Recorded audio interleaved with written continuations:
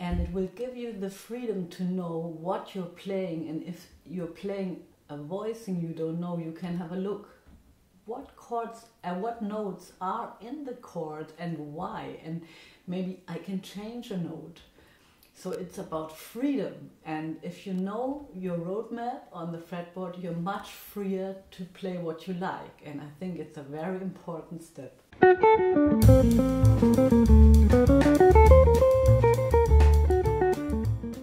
Hello and welcome back to Jazz Guitar Lessons. Today I'm going to talk about very fundamental stuff, so if you're an advanced player, this may be not for you, but it's for some of my students, because I think there's something that you really should know, or that should be a goal on your instrument, and that is that you know all the notes on your fretboard.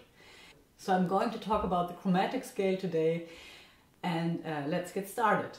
If you think about the piano, it has white keys and black keys. Thank God it has black keys, but it has white keys, and the white keys are the C major scale.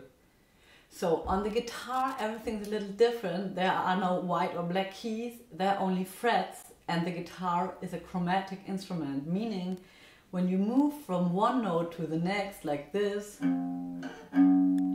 it's a half note, a half step from one note to the next. It's like F to an F sharp. So it would be like on the piano if you would be playing all the keys, the white keys and the black keys. And you just have to remember the name of those notes. And I'm going to say it once for you on the E string, and there's also going to be a PDF for download at my website. So it's the E, the F sharp or the G flat, the G sharp or the A flat, the A sharp or the B flat, and in Germany it's just the B, it's the B.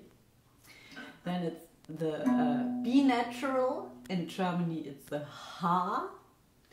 Then the C sharp or the D flat, the D sharp or the E flat, and then the E.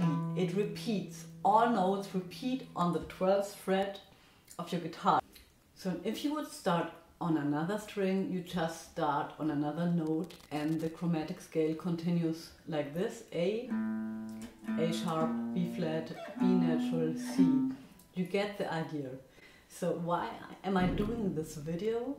So one of the most important things for me is that you know the notes of your fretboard, and because it's like a map for you, whatever you are playing, be it a G major chord or a dominant 13 flat 9 or a scale, you have the ability to check out which notes you're actually playing, and you also want to think about their relationship to the key. So if you're playing a G major, you'd say the notes G, B natural, D, G, D, G, but also think about the relationship to the root. So G is the root, B the third major third, D the fifth, and so on. And I think this is so important for your practicing, that a part of your practice routine, let's say like 10 minutes, would